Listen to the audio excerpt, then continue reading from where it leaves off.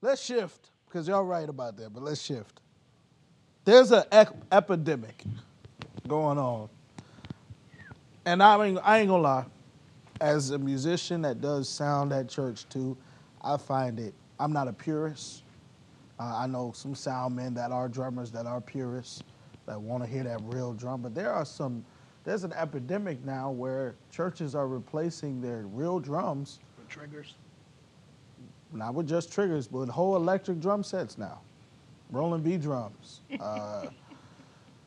Yeah, just getting the left and the right and save a lot of time, a lot of work. How y'all feel about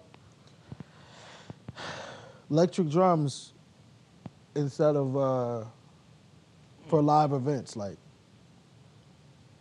Electric drums. Woo.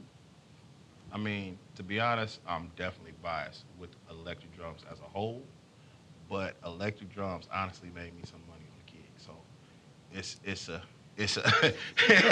it's a catch-22. Like, dang, I mean, I'm not gonna lie, I do not like electric drums.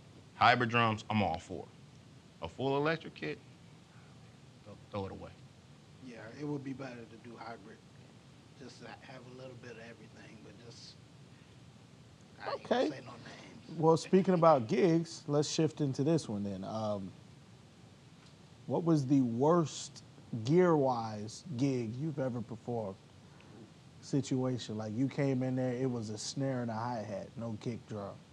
Teresa, that's sad. Man, And how did you get through the gig? We'll start with you, Larry. Josh thinking. the funniest thing is it's a recent one for me. Like, you got these backline companies in smaller cities, excuse me. You got all these backline companies that's starting out. And they're pitching themselves like, yeah, we got gear. And they don't have gear. They have the lowest brand of drums, Poplar Wood. They bring in Poplar Wood as a professional kit and renting it out at a professional price. And you get there and you just look at the set and be like, this is what I'm working with. So, and I mean, and sadly, I learned some tricks. Me and Gav Tape are best friends.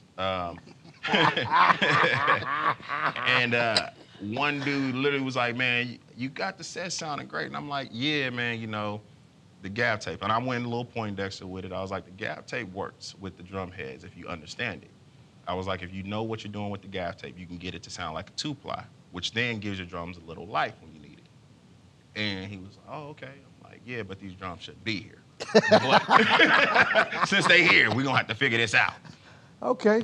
You might have to do a video on gaff tape on that, because Trying to get sponsored. That's a good one. Listen now. So gaff tape, it essentially does what gels would do? It does what gels would do, but a little better. Okay, you've been playing drums with life support.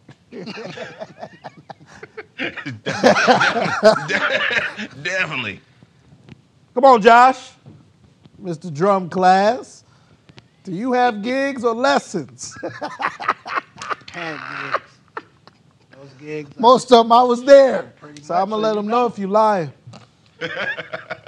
Well, I'll curveball to you. When did I have a decent kid in these gigs? That's a good one. And that says it all. They need to up their game. Jesus, invest in some gear. But the question was the worst.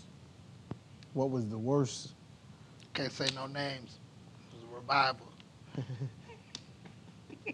During the praise, please, during the praise break. We need violence. He want to say them names. He said it was 1895, 7 o'clock. It was a revival. We was waiting on God. He didn't get there yet. We was outside. But the temperature. What song was it? Praise break. Yep. It wasn't a piccolo. Praise break.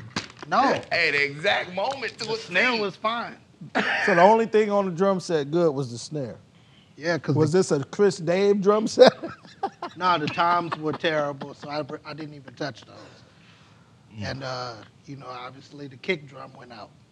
We had duct tape, went right through it. I ain't never hit the cymbals that long I'm glad that was a thing now to take the kick yeah, out. you can definitely get away with it. So yeah. That was Kojic, huh? Yeah. Dang, I might have gave him up. My bad. I couldn't help it though. Them symbols is Kojic, bro. Yeah, it was definitely a $20 kit. Yeah.